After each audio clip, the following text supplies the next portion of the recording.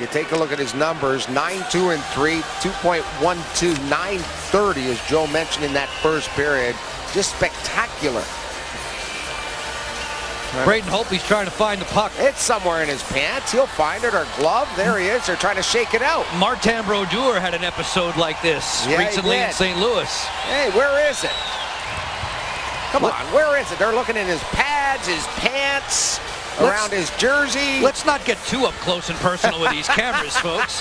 He said, where the heck is it?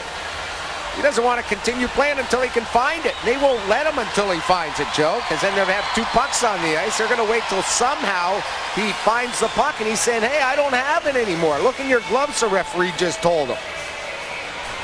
Braden Holtby, outstanding netminder, even better magician. Look, I can make it disappear.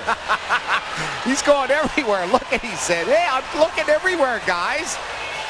He might find it in the shower in about an hour.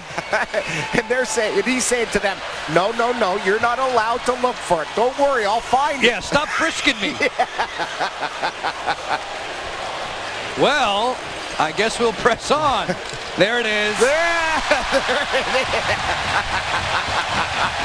And listen to the fans. They're loving it as much as we are up here, Joby. Just as he was setting up for the next draw, he hatched a hockey puck.